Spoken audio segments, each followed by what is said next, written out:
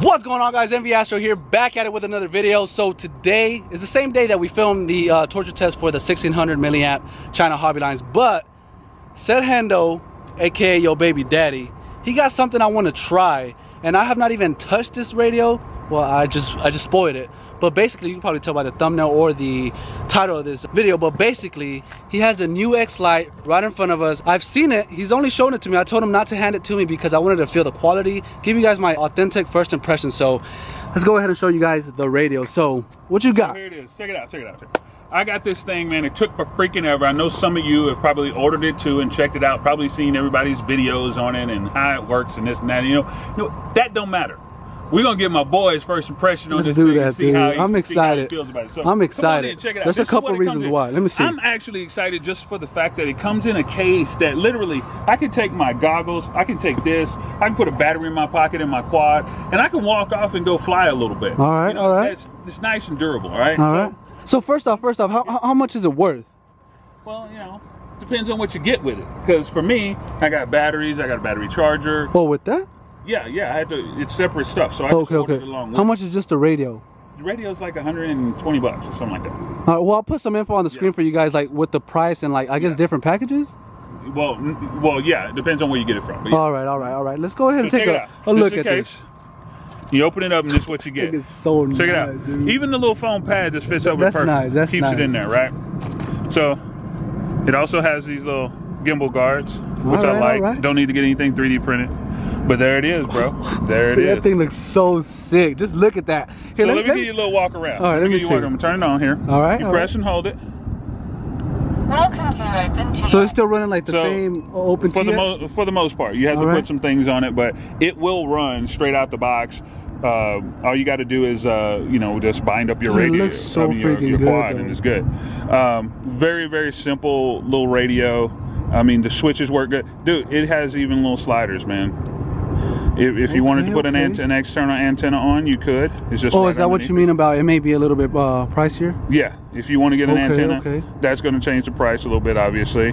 But there's a built-in antenna to it, so you don't really need an external. I've flown this sucker out so far, I don't even think I need an external. You don't need a crossfire? Because I think that was my main concern. When I saw it online, people were talking about it doesn't have an external module for people that run crossfire. You can I don't know, different things up to it. It has a little bitty bay door on the back. My hands are kind of slippery right now, but it has a little bay door on the back. But this is proprietary to the FrSky stuff. So that's going to LR9 or something like that? Yes, exactly. And that's going to actually sit right on here just perfectly. All right, it's here. So go ahead and hand it to me because I want to see what this thing like. Here, let's go ahead and put this camera on the little stand over here, and then I'll give you guys my first impressions. All right, so hand me this radio. All right, there you go. See, check it out. The main reason I'm excited, dude, is because I'm a freaking gamer.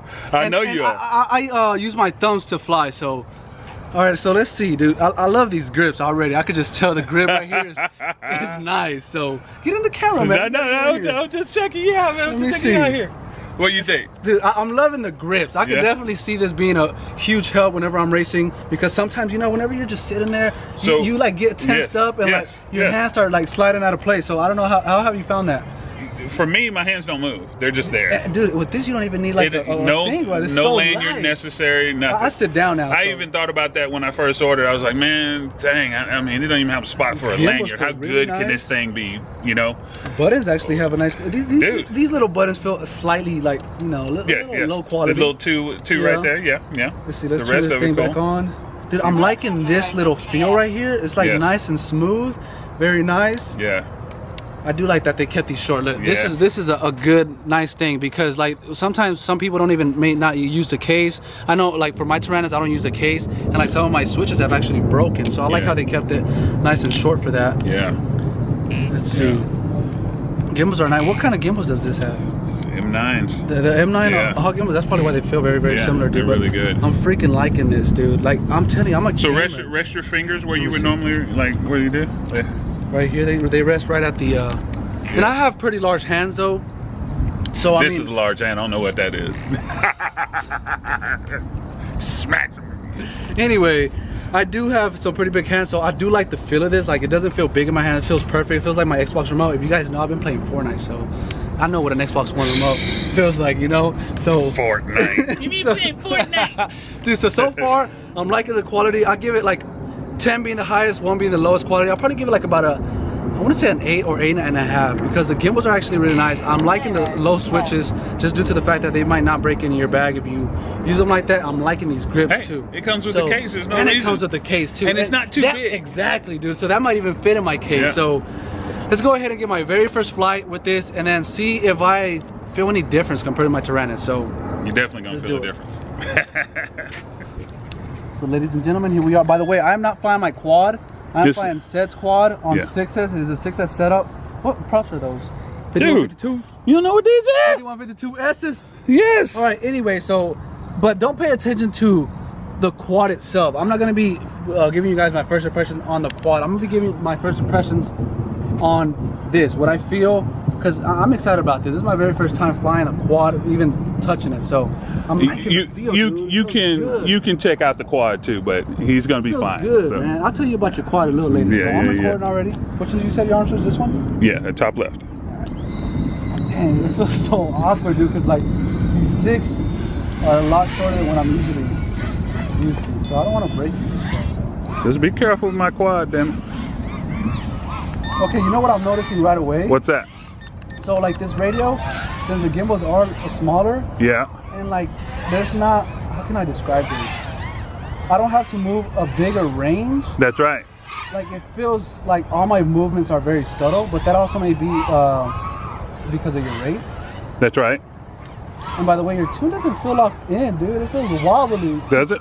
Yeah, but we're not, we don't care about the tune right now. No, we don't. So yeah, like have Justin Skinner has that analogy that he always tells us, like a small steering wheel versus a big steering wheel. That's right. That he always mentions in the group. That's what it feels like. So like everything has to be very subtle with this radio. Like I barely move and I'm already almost at the end of the sticks, it feels like. But I'm liking the overall feel in my hands. Like it has a good weight to it. I don't need a neck strap. I don't stand and fly anymore, so I don't really mind that. I sit down, but I am really liking how it just molds into my hands. That's very nice. Gimbals feel super smooth too. Did you change the gimbals by any chance? Like from stock settings? Yes, I was trying to change them. I got a little bit of tension on it, and I also have it where it is it's not spring loaded on the throttle. Okay. So yeah, these feel very nice though. Like, you know, I have M9s on my Tyrannus, so it feels very nice. But like right now I picked up my Tyrannus and compared it to this, and the Tyrannus just feels like wider, you know, whenever in my hands it feels. Oh shoot, what happened to your quad? What happened? What happened? Where you at? I don't know. It just like desynced or something. Uh-oh. Leave it up to you. Always your stuff. Why did that happen to me? Nothing broke? Oh, it's starting to rain. It is starting to rain. Nothing broke? No, it's a little warm though, which is strange. It's all right. So, dude, so like, I got your hand stick movements and your hand movements. Yeah. Your hands look comfortable on it. Yeah, dude, they feel freaking awesome. Like they're just melting in there, and like they feel really good. I like that. But the sticks are something that you got to get used to. So those are a little different for you then, right? Yeah. Like as far as like you saw me, I wasn't flying too bad, but I wasn't pushing it either. But I mean, it felt natural. But the difference that I noticed like right away was like, if say for example, like if I wanted to roll, usually on my roll I have to like swing it all the way a little bit longer. This one, since it's so short, I don't have to. That was my very first. But that, you know, that's a setting thing. You can change that however you want too. I mean, you can set that on the quad to the rates with that and mess with that stuff. But I mean, it didn't bother me. But that's what I noticed like right away. And then another thing I noticed was the gimbals. The gimbals are super smooth. But I mean, you can change them to however you want. If you want that clicky thing, right? Yes, you can do that too? That's right. And then you had an issue with this thing too, right? Yes, I did. What was the issue? The issue was when I put there's a little kind of a grub screw that you screw all the way down. Let's talk on the stand. Yeah, sure. So I'm gonna cut it and then we'll talk on the stand. Oh my God, is that you they asked? All right, so like I was saying, what were you asking me? Oh yeah, I asked you, you had like a little issue with your throttle, right? Whenever you just got it in the box? So when I got it, it had the spring-loaded throttle, okay? So it comes with a screw, a kind of a long grub screw that you put in through the back, right here. Let me show you. This is your throttle side over here.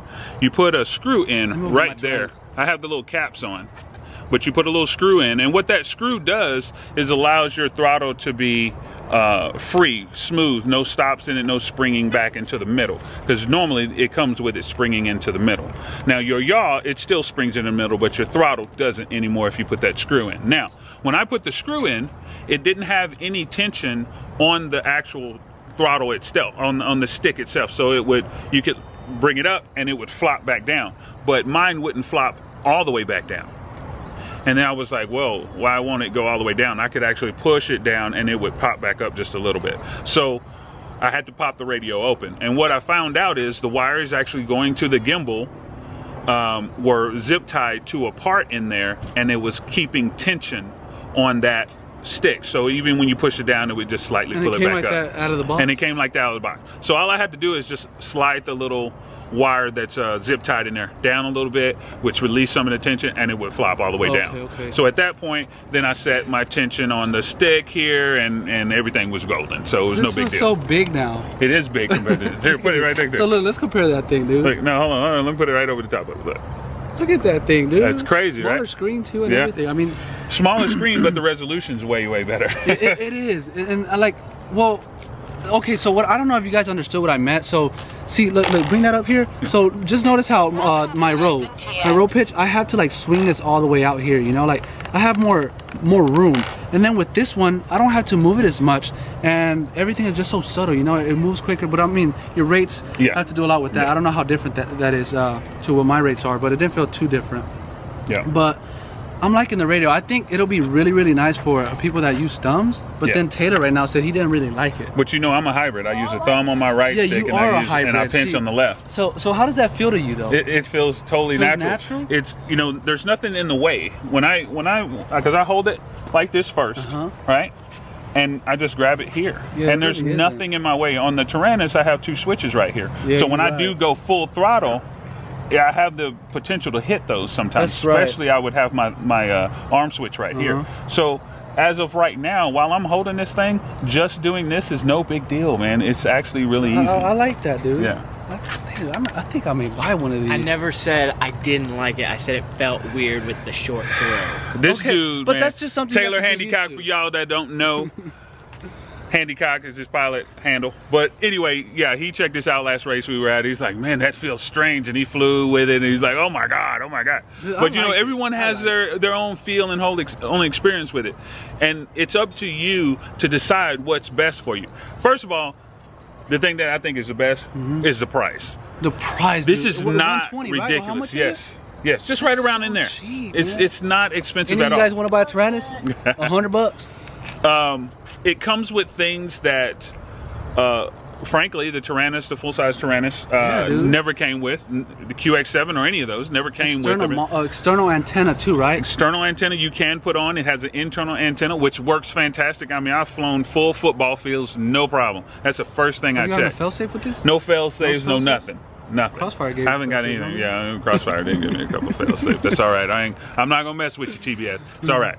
But all in all, I think it's a great radio. Now, if you are someone that is particular about having a radio that's larger, you feel like there's some value in that, then obviously you want to stick with those. But all in all, when you're a racer, this is pretty much all you need. Dude, man. If you come from a gaming background, I think you'll really like this. I come from a gaming background, and I really like this. It feels very nice. It feels like I'm actually playing a video game now. Yeah. Maybe I'll come out and fly more. No, I don't know about all that. I don't know about all that. But hey, I'll give this a thumbs up. Let me see. I already rated it in the quality scale, and like an 8, 8.5. And as far as like my overall feel, I think I'm gonna buy one. What do you think about the color I chose, man? You know red's my favorite. Dude. The color is sick. Dude, a white and red one would look sick. A white and red would look so sick, dude. But this red is nice. See, I'm definitely gonna be buying one of these because I like it. So hey, if anybody's interested in the Tyrannus, $100. And you know, by the way, I wanted to point out something. What? Look at this dude's antenna. It's been this way since I've known him. Okay, but see, no antenna to break right here. Exactly. Unless you have an internal antenna, external antenna. And even then, you could just take it off. Even then, you can just. So that's a thumbs up already right there. And like I said, look at all these switches. Some of them are broken. And what I like about that, they kept it short. So let me ask you a question. How many of those switches do you actually use? 2. Two. And I'm glad that they have 4. This has 4. You really only need the ones that are closest to the hand that you're going to be using, right? So if you like keeping your hand on that right stick and you don't want to change nothing, then you don't have to. Exactly. You can use the one that's on the left, whatever it is. This, obviously, has been a great radio for all of us. I'm still not going to retire mine. I'm gonna keep it on some quads just for the heck of it. But all my race quads, boom, here it is. So hey, you guys got my first impressions. I know it was kind of like a review unboxing type thing. Not really. Not really. It wasn't really a review. Oh shoot, it's raining already. I just saw lightning. But anyways, guys, hope you guys enjoyed my first impressions on this. Thank you very much, Mr. Yo Baby Daddy, for letting me borrow your radio, getting my first impressions. But with that, guys, hope you guys enjoyed it, and peace out.